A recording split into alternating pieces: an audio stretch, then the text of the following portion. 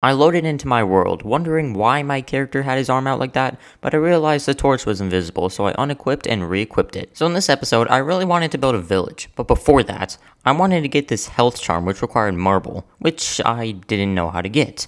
I did a quick Google search and learned that I didn't even have the right pickaxe, and that marble was found in caves. I needed to upgrade my crafting bench, but to do that, I needed one more of those shells from those roly-poly thingies. So I went out and found one. Now having 3 shells, I went and upgraded my crafting bench. To make a better pickaxe, I needed knotroot rods, so I made an uncommon axe. Now it's time to make it into the cave. I'll be honest, I didn't see me entering a cave on episode 2, but here I am. Oh my gosh. First time entering a cave. Oh, it's dark in here. I need my torch. So this is the marble stuff, but I can't get it yet. Is this knotroot?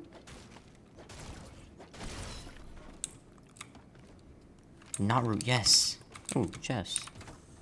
Ooh. After getting some more knotroot and fighting a few skeletons, I headed out of the cave into my home and made my pickaxe. I needed more knotroot and wanted to get marble, so I headed back into the cave. After getting more than enough marble, I was finally able to make all 3 health charms. I went to sleep and just look how fast those hearts are regenerating. Look at my guy sleeping too. I then finally put down a village square and started my village. I also found out that an uncommon pickaxe is used to break these vases. Probably because they're made out of marble. I built a double shack and already had my first villager. I started celebrating until...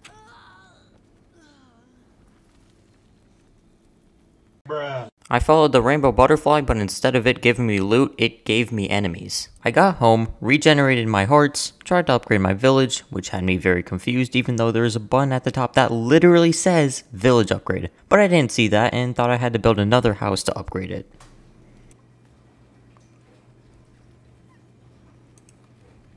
Oh. Ooh. Yes. I needed more knotroot to upgrade my village again, but after accidentally crafting the wrong axe, I just farmed wood until it broke.